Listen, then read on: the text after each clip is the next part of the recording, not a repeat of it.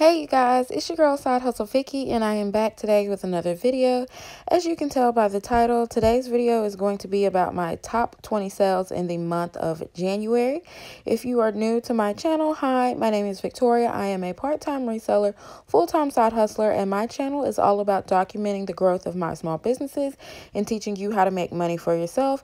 So if that is content that you're interested in, go ahead, hit the subscribe button, and welcome to the family. Before we get into the top 20 sales that I had this month, let me go ahead and start off by saying that I will not be giving what my total profits are for the month of July, simply because I have not done my spreadsheet.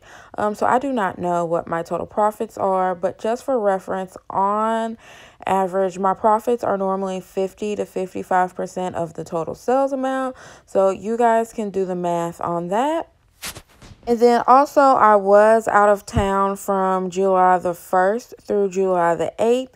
I did keep my store open. If you want to see how much money I made while I was on vacation, I will go ahead and link that video in the cards. But I did not list anything, and people knowing that I was away for a week could have hindered people from potentially buying items.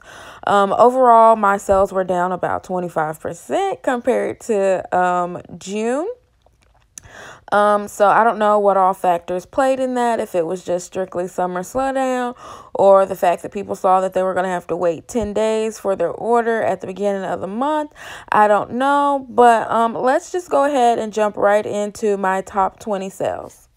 So this first item here is some Demasuri Rice Milk Brightening Face Exfoliator.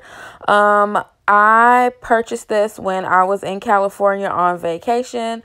They were new in the box. You got a total of 12 in a case. And I saw that they were the sell-through rate was very well, but they were only selling for like $10 each. So I figured lotting them together in lots of 2 would be the best way to sell them. And that was exactly what worked.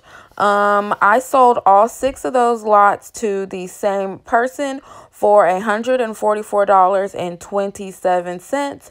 Only paid $20 for the box of 12. So I made over $100 profit on this item, and I'm beating myself up because the Goodwill outlet actually had like probably 20 or 30 boxes of this stuff.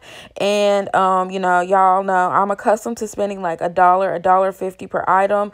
I'm not really big on taking risks, so I only bought one of these, but I definitely should have bought all that they had, because I definitely made a lot of money on the one box that I did purchase.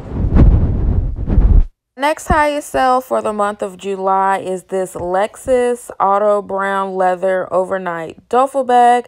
I purchased this from the bins, so I only paid about $2 for it. It sold for $72.73.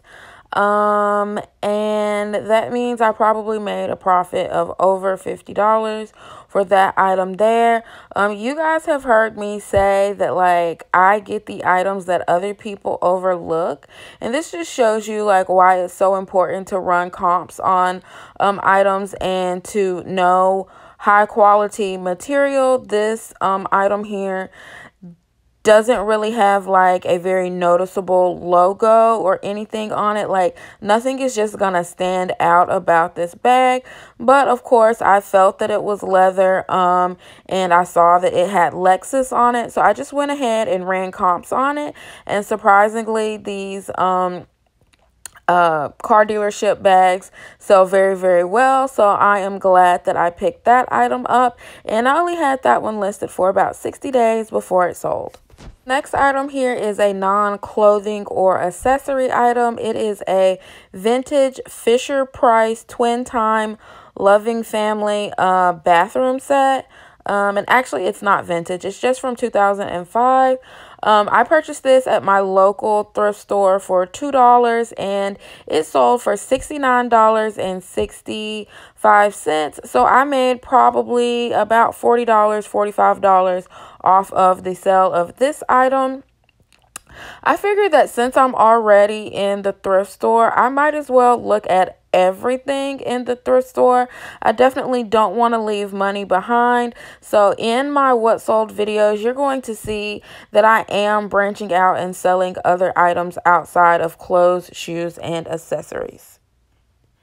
This next item here sold for $55. It is a Torrid twill camo jacket, 2X, new with tags. I purchased this from the thrift store. I think it cost $16 for this one individual item, but when I do my cost of goods, I do it the average cost per item per trip. And this particular time that I went thrifting and thrifted this item, I bought a whole bunch of stuff, and most of it was $1, so it made my average sale price $4. So we are going to say that I paid $4 for this item. So yeah, I made a decent profit on this one as well. It probably went not first class, priority mail, so I probably made about $35 on this item here. Right, this next item is probably one of my favorite brands that I have discovered. It is called Hobo International. I sold this leather Lauren clutch in the color ivory. It sold for $58.50. I picked this up at the Goodwill outlets, aka the bins. So I only paid about $1.50, $2 for this item. It went first class, so I made about $45 on this item here. Right, this next item here is an item that I picked up because apparently I do care about the environment. It is a granny square Afghan blanket. I started picking these up about a month or two ago. I saw that people were saying that they sell very well, especially if they have like intricate patterns and stuff on them. But I've just been picking as many of them up as possible that have that are still in good shape, just because I know that they take a lot of time to make, and I really hate to see that type of stuff go to the landfill. This particular one here sold for $53.63. So I made a profit of about $40, and I also sold 2 or 3 other of the hand knit blankets this month as well. So I was super excited that I was able to save some very special stuff from the landfill. All right, this next item here is a Realtree camo waterproof jacket. I need to do more research on this brand because when I was in Walmart the other day and I walked past the clothing section, I saw that Realtree is a brand that is sold at Walmart. So I don't know if there's like different like lines of this brand, but this particular jacket here sold for $48.54 in used condition. So I made a profit of about $35 on this one. I'm sure I picked this up at a yard sale or either the bins and only paid $1 or $2 for it. Next, we have this SAS red pair of leather strappy sandals. I picked these up because I heard other YouTubers, I was watching a Rally Roots video, and Ryan was talking about how well this brand sells. So I did pick these up. These were featured in a thrift haul that I did back in the spring. So it did take them quite a minute to sell. I think I paid like $6 or $7 for this pair of shoes. They sold for $43.28. They probably went in a padded flat rate mailer. So I made about $25 on this item here. Next item here is a pair of 9 West booties. I picked these up at the bins for $1.50 to $2. They sold for $42.80. So I made a profit of $30 to $35. I'm going to go ahead and say that do not sleep on 9 West. This is one of the first items that I realized sold very well when I first started reselling a couple of years ago. I would always find the 9 West like career toed, the 9 West career like pumps at the store for like 99 cents on 99-cent day, and I would pick them up and I would get $25 to $30 for them.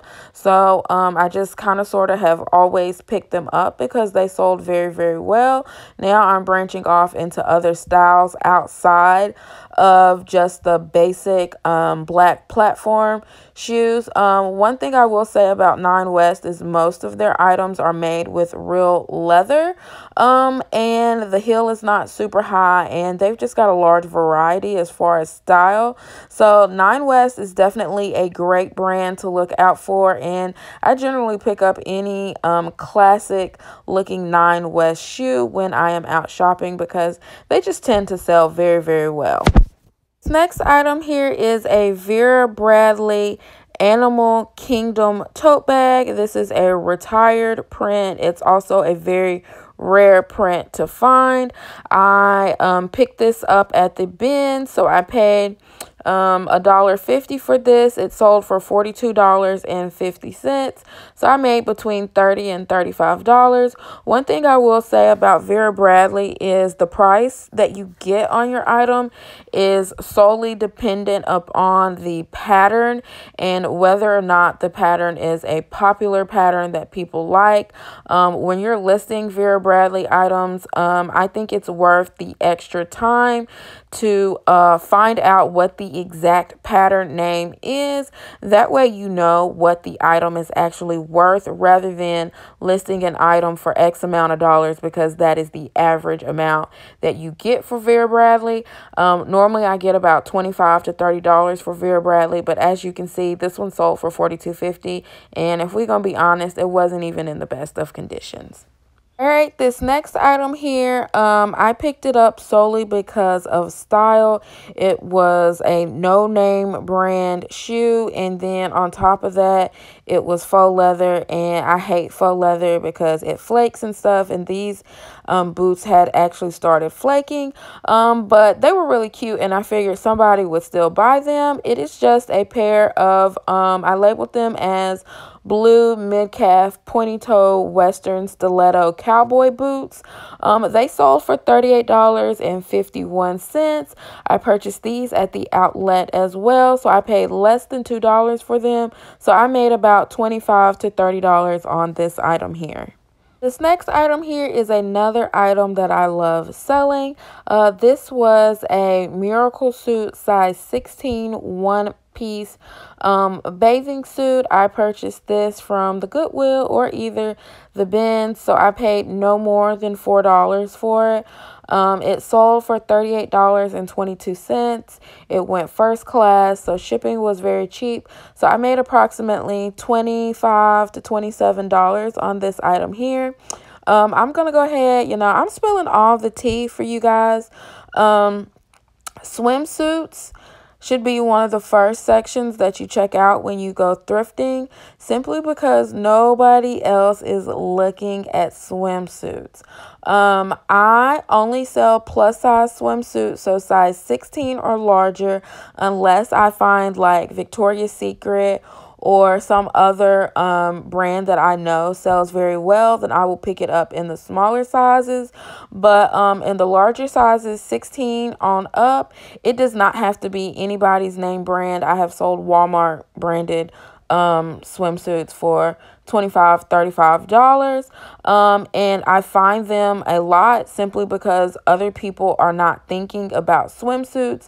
They're generally under $5 inside the thrift store, and I have never seen a swimsuit that was of a better brand priced up at the Goodwill like they normally do. So everybody is sleeping on the swimsuits, so don't you sleep on the swimsuits because that's going to put more money in your pocket. All right, this next item here is also another item that people are sleeping on.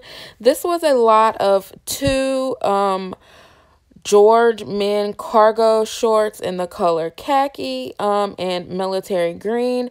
I purchased these at a yard sale. I believe I paid 50 cents each. I may have paid $1 each, and they sold for $37.80. Now, one thing that I have learned in my year of reselling is that you can sell anything, but sometimes all that really matters is how you choose to sell it. So individually, I would not have picked up these two items. George is a Walmart brand, and you generally like that type of stuff. Those type of brands don't have a good resale value. But one thing that I have noticed is that if you can find one item, no matter what the brand, it can be some Chinese brand that's just raggedy and falling apart, but if you can find items that are similar in style and just have a separate color, then you can lot those items together and generally get good money for them. So I don't believe I would have been able to have sold these separately, but again, I lotted these together and was able to get almost $40 for them. And this is not the first time that I have done this with a Walmart or a very, very low-end brand, and it tends to work, and the sell-through rate, or I guess the amount of time that I have it in my inventory, is usually less than 30 days. So again, you guys write this little tip down. If you find items that are basically the same thing but in different colors, no matter what the brand is, pick it up, lot it together, and sell it like that. These next two items, I am just going to put them together because they're basically the same thing but two separate sales. If you watched my video I think it was about a month ago, I had bought $1,000 worth of stuff off of Facebook Marketplace, and it was all Matilda Jane. That was a great purchase that I made. I have sold one item. Essentially, I sell about an item every single day. And my average cost of good per item for that trip was $4. So these two here are two accessories. They are messenger bags. Each of them sold for $37.80. I've got $4 into them. And of course, they both went first class, so I did not pay that much shipping. So I probably made $20 to $25 off of each of these bags, and I have only had them about 3 weeks.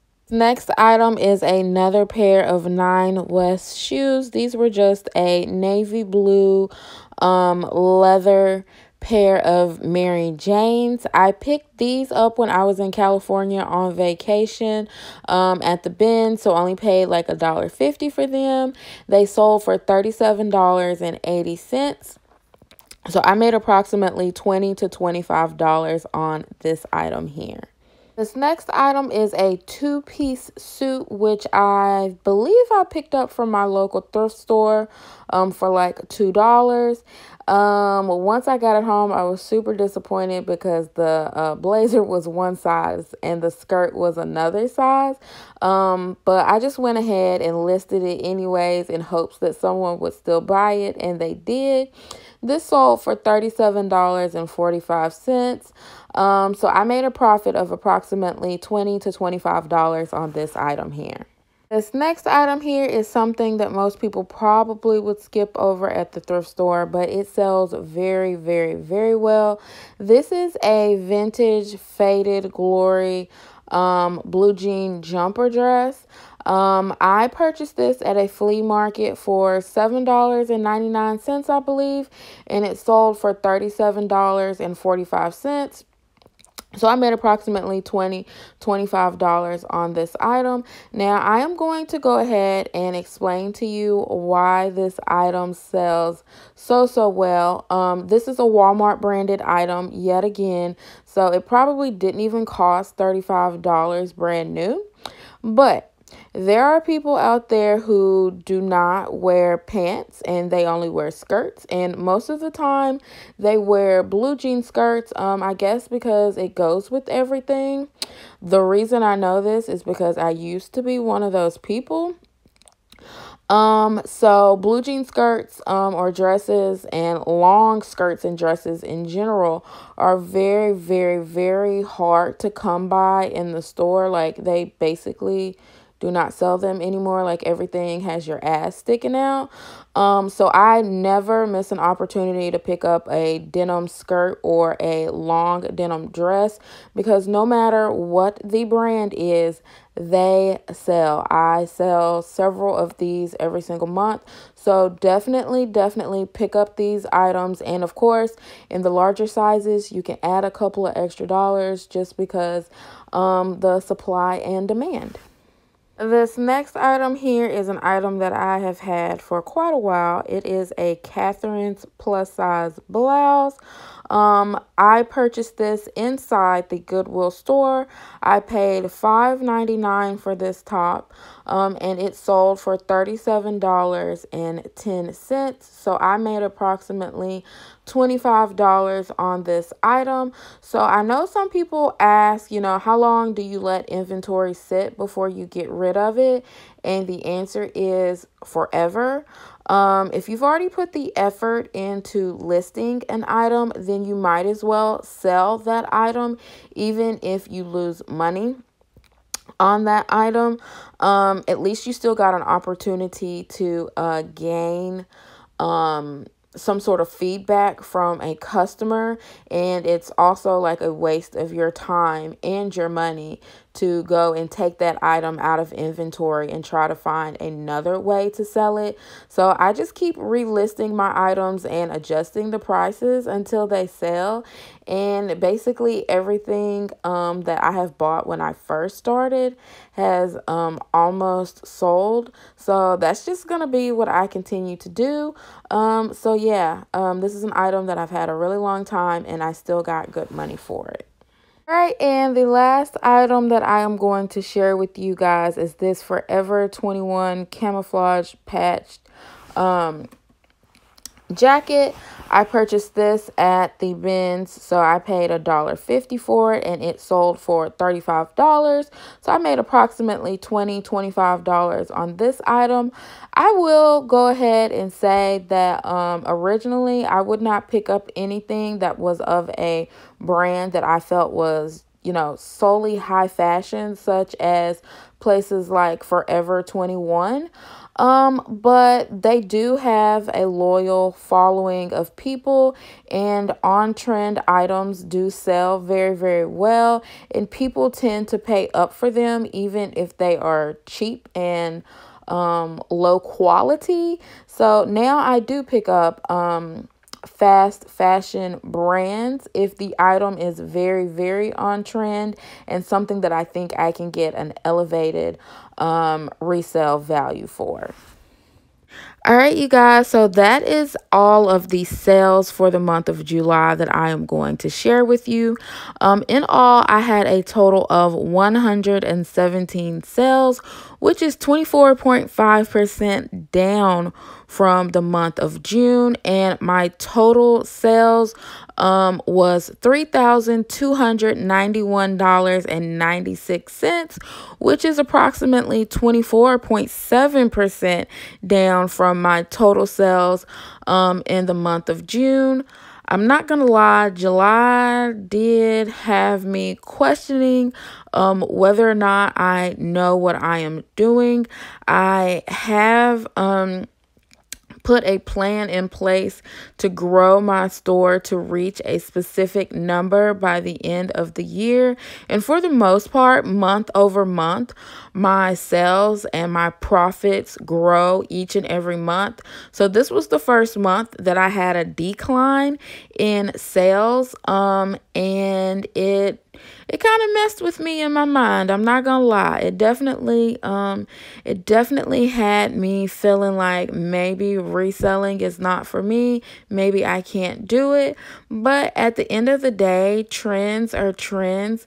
July is a very slow month in reselling. So, I'm 137% positive that the effort that I put into listing a whole lot more stuff in the month of July will pay off in the month of August, September, October, and the months to come.